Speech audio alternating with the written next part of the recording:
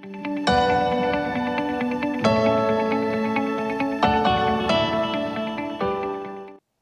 all and welcome to the next review of the Canon R6. I'm Andrew Aveley. I'm carrying these reviews out in South Africa with a pre-production model of the Canon R6. And I must first thank everybody that's taken the time to ask questions, comment on the last video, the shares and the likes. It's great. I'm not a professional YouTuber, but I love sharing information and the things that I find about the cameras and the photography that I do. So kudos, thanks very much. So today we're going to look at a few items. We're going to look at image quality. We're going to look at IBIS, dynamic range, battery, buffer, blackout, and ISO. So I've got a couple of things we're going to discuss today. So let's get started. So let's talk about image quality. Before we start, I'd just like to make a full disclaimer. All of the lenses I'm using on these tests are Canon EF lenses. I'm using a 70-200 IS f2.8 Mark I, 100-400 Mark II, and a 200-400 f4 with a built-in converter. The latter two I've been using an additional external 1.4 converter, really pushing the gear, checking the focusing, and also the image quality and speed, etc. So when it comes to image quality, I must say I'm very happy. A lot of people have asked, how do I find it from moving from a DSLR to the mirrorless? Because I would assume that's what a lot of the people are going to be doing who are going to be purchasing R6. They'll be moving over from a Canon 70-2 or an 80D or a 90D. But I decided to take an image with a Canon 5D Mark IV and try and get the same scene with a Canon EOS R6. Let's have a look at this image and what I found. So here we have the two images. On the left the Canon 5D Mark IV and on the right the Canon EOS R6, both taken with a 200-400 f4 lens and both in manual, both with the same settings, same white balance, all of the above. As you can see and have a good look here, from a first look, I know the one on the left is a 30-odd megapixel sensor and the one on the right a 20 megapixel sensor. But you can immediately see there just seems to be a little bit more crispy contrast, a little bit better color science, and so on. But one needs to bear in mind that when you look at images that are from two cameras from many years difference in production, we need to consider that the R6 has got a brand new sensor. It has got a much better autofocus sensor. It has also got better algorithms and it has the Digic X processor.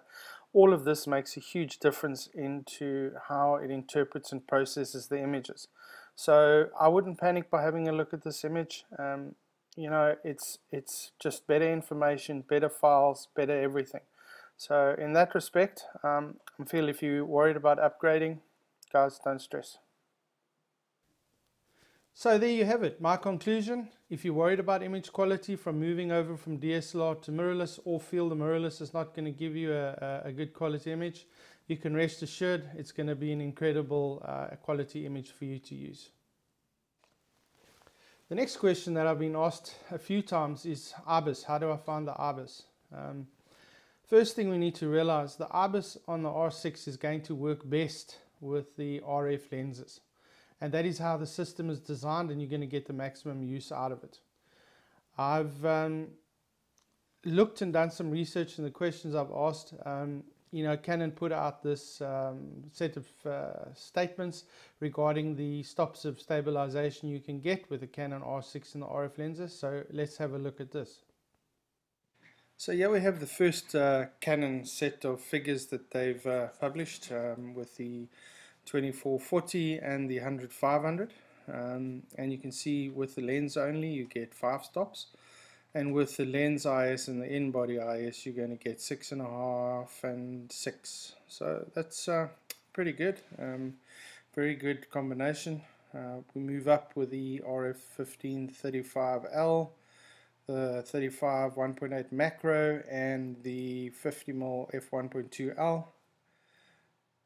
Lens IS and in-body IS a whopping 7 stops, so that's really impressive. The RF50 has no IS, so yeah, 7 stops with the body is still very, very impressive. And then they've also come up with the 8 stoppers, so 2470, 24105 f4L, 24105 4 to 7.1, and 7200 f2.8L. All 5 stops on the lens and 8 stops with the lens and IBIS, except the 2870 f2L, which has got no IBIS. No IS, is going to give you 8 stops with the lens and in body. So that looks pretty great, and as you can see, the system is designed for the Canon RF lenses and the R bodies. Using the Canon R6 with EF lenses and the IBIS, well, I don't want to go into too much technical detail about various things, but the theory behind it is the wider your lens, the more the IBIS and the camera is going to be used. The longer your lens, the more the lens image stabilizer is going to be used. So in a nutshell, the IBIS is going to help you, but it's not a cure, it's not a quick fix for a bad shooting technique or anything like that. As a photographer, you're still going to have to put the effort in to be able to use your technical skills and also the exposure triangle to maximize your settings and continually to get to make sure that you get a sharp and stable image. Third-party lenses, I can't find out much about it. I don't have any third-party lenses to test, but I would imagine that it's going to be the same principle as the EF lens. But I think we need to wait and see until people like SEPA and the big names do their final testing and accreditation to actually officially put out a document on that type of stuff before we can jump into assuming what the IBIS is going to do. The IBIS is a great improvement in stabilization for me so far, and I'm sure that most people are going to enjoy using the feature. So let's talk dynamic range. I'm really not a big fan of all the technical side of things, as I've mentioned before. So dynamic range for me is not something that I'm going to base a camera purchase decision on. I have more than enough control over my exposure to be able to get myself a well exposed, good balanced image. And I think dynamic range is just something that people need to talk about. I also think that you need to leave it to the big names, DxO and people like that, to give us a proper ISO range of how many stops, a dynamic range of how many stops the R6 and the R5 are actually going to deliver. But you need to ask yourself, guys, why would you underexpose by 6 stops or overexpose by 6 stops if you've got 12 stops of dynamic range or whatever it is to use that as a photographer? Clearly understanding the exposure triangle would be first prize, and if you need to have a wide dynamic range, you can always just auto expose bracket for the images or use the high dynamic range technique. But that's just me. So dynamic range, I find it pretty acceptable in my simple terms, and I get a lot of detail out of the shadows and the highlights when balancing it with a good exposure. So I hope that answers some of your questions with dynamic range. Okay, let's talk battery, buffer and blackout. First with batteries, I feel that Canon, as always, have been very conservative with their predictions of how much you can get out of, how many shots you can get out of one battery. I recently did a 4-hour game drive and I got over 1800 shots. Yes, I was testing all sorts of things. I don't normally shoot that many, but the battery still showed a third. Be that as it may, as a photographer, if you're investing in a camera like this, a small amount to invest in a spare battery is a no-brainer for me.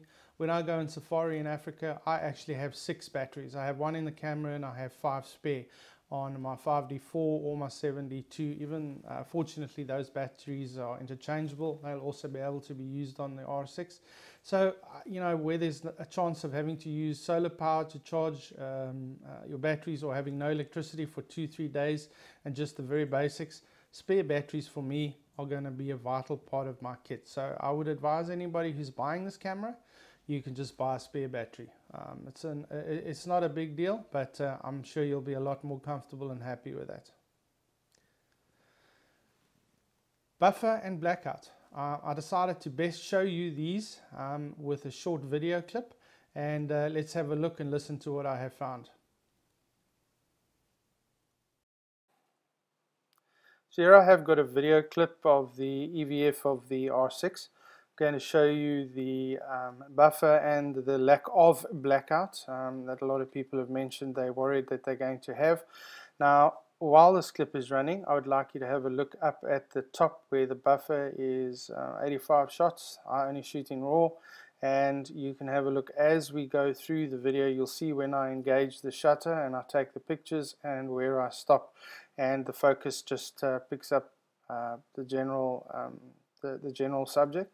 You'll also notice that I'm not being specific and shooting in specific video settings. I was just trying the camera as best I can to get a real world situation of how the buffer and everything is being recorded and the lack of blackout. So here we go.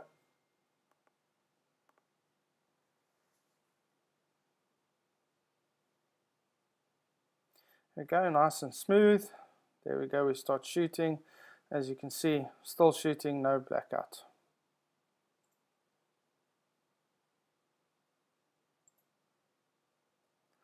So let's have a quick look at that again for those that missed it. Let's start off here. Here we go. So it requires the subject pretty quickly, straight to the head, the eye. There I start shooting now. There's no blackout, guys, no blackout. And it's shooting plenty of images without suckling or battling.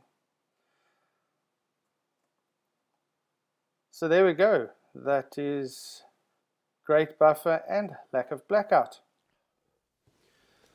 So the last part of this review is going to go around ISO. Those that know me will realize that I have got absolutely no issues with using high ISO. I feel that where we are now with technology in the 20th century, 21st century, in 2020, really guys, ISO should not be a deal breaker.